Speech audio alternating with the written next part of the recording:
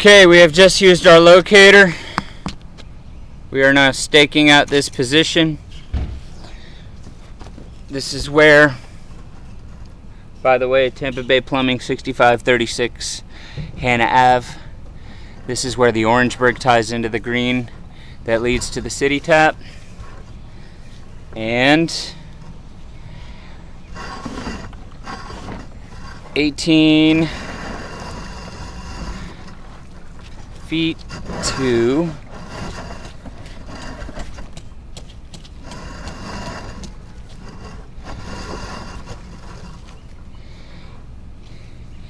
18 feet to 13.5 feet. So it's only about 4.5 feet of pipe. But as you can kind of tell in this video, this gray pipe, almost like conduit pipe, but it says pressure on it. This also is slightly deformed, oval shaped.